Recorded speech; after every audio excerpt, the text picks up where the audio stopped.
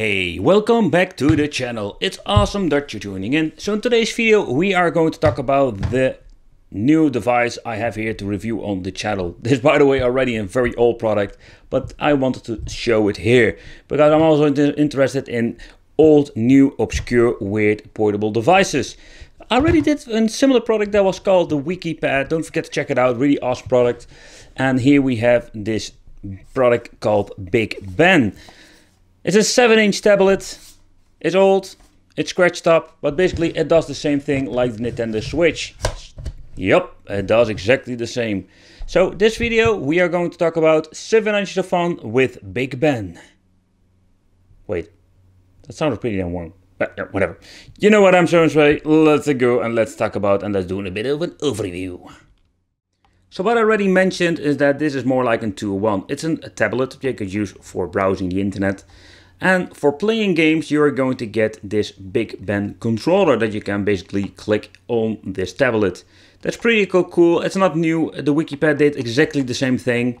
But what you're going to get is a very high quality, awesome product. And it's running on Android, so we can basically do whatever we want with it. Okay, so let's pull out the little tablet because I want to talk about the tablet first. Hey, I didn't put my camera in the right position. Wait. It's not good, it's not good, it's not good.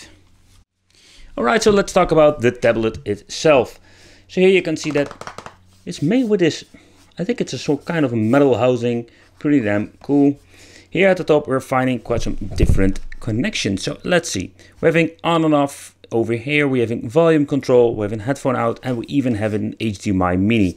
So we can connect this thing to your television. This is the input for charging, micro SD, and it even has a microphone.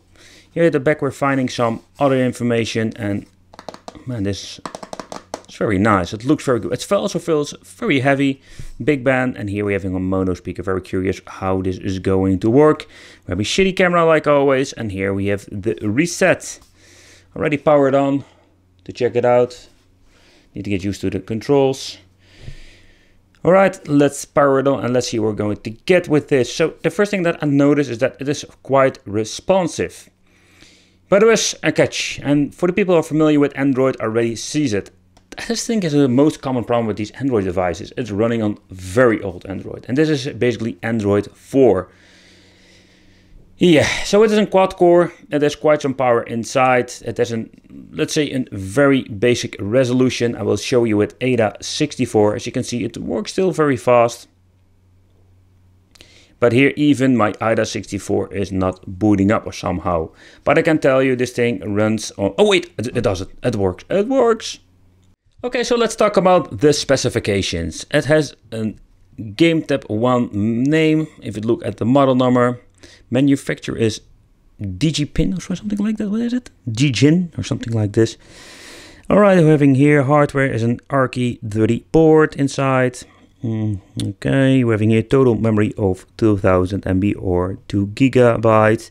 Internal storage is 16 GB or in total 14.17 GB that we still have left for using. Let's take a closer look at the battery. As you see, it's still in very good condition, so that is not bad for a very old version. As you can see, it works on Android Jelly Bean 4.2.2. The store is able to work, so that is very convenient, but of course, due to security reasons, I will not recommend using it with your Gmail account. Okay, so let's take a close look at the CPU. This thing is running on an ARM Cortex A9 that is clocked on 608 MHz.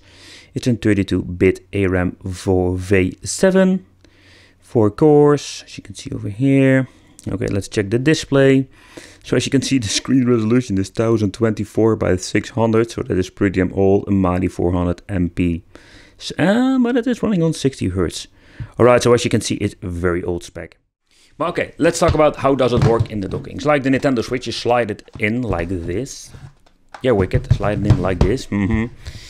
Okay, there is a little connector here at the bottom. It will connect with the controller like this. It will get the power from the tablet itself. So what you only need to do is power it on. As you can see, the LED goes on, so everything works. So this is basically plug and play.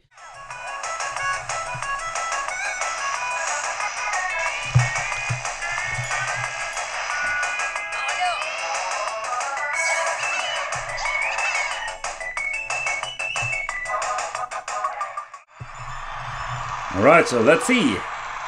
I don't know which button I need to use, but we'll find out. Oh.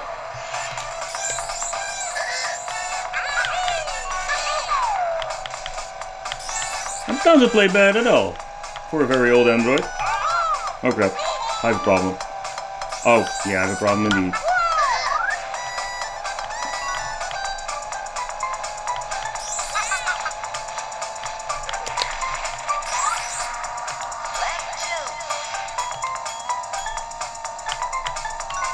For N64, it depends a little bit what kind of emulator you're using. If you're using an old one like this one, it will have a problem with different games. But the basic launch game will run fine. And look, by the way, amazing on this low resolution big band display.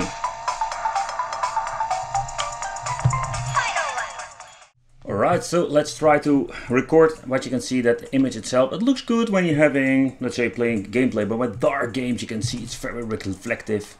And in this case very hard to record from. But nevertheless, let's play some games. Configuring the controls are very easy, it works like a charm. This, by the way, the loudest it goes if it comes to the sound itself. All the buttons are here, so if you want to play PlayStation, there is no problem with that. I think I didn't configure the right analog stick.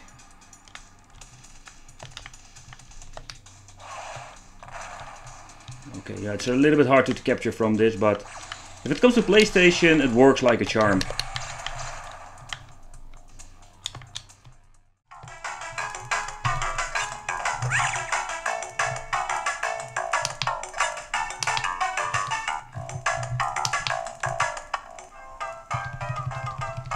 So when it comes to GBA, it also depends a little bit what kind of emulator you are using, but as you can see, even with a very old Android version, it doesn't have any problems at all. I can use the analog stick and the D-pad. The D-pad is very nice for adventure games. And it's pretty damn cool to play this thing on a 7-inch display.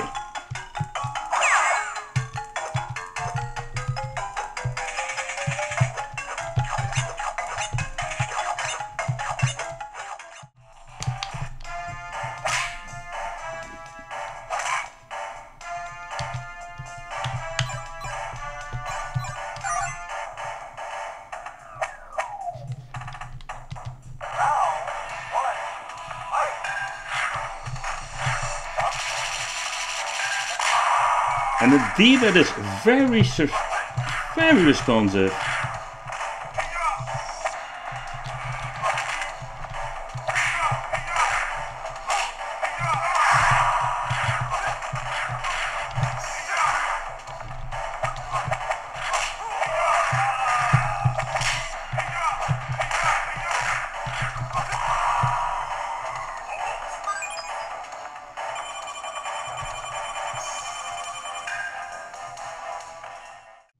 But what I wanted to show you, and this is a big problem if it comes to these, let's say, old Android devices.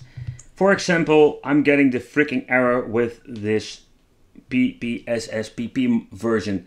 And I think the main reason is simply because this is such an old version of Android, and the same goes for GameCube, Dreamcast. For low-end stuff, it's fun to play these games, but if you want to run the high-end stuff, no.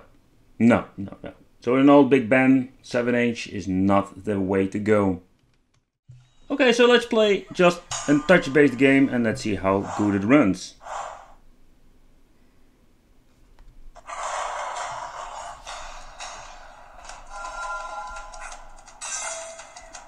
For a very old system, it runs pretty nice. Very responsive.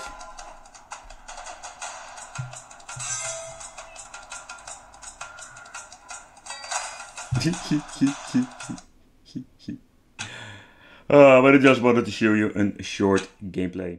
So what is also very cool, as you can see over here, that when you're connecting the controller, what I understand of this program, that you basically can spoof the system. For example, if you could play a game like Call of Duty, you can remap the controller over here with these buttons. So at the end, what you're going to get is that you can play the touchscreen games with your controller. So that's also very cool. A lot of new, let's say newer systems like the MoQ i7 have this similar kind of software. So there you have it, guys, and this is what you're going to get with the BenQ 7-inch device.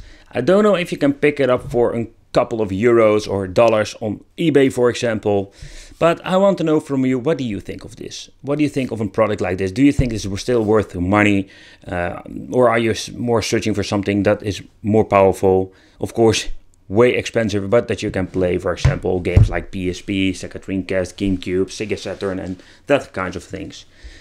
I think it's a cool collectible in the collection. I purchased it for a couple of euros, so that is fun to have. It's not a very good condition, the screen is very scratched up. You can play some games, but it's more like a fun collectible nowadays. I want to thank you for watching. Don't forget to subscribe to the channel, hit the little bell, and if you have any questions, you can also leave it in the comments. And it would be great to have you in the Wicked family, because I will see you in the next one.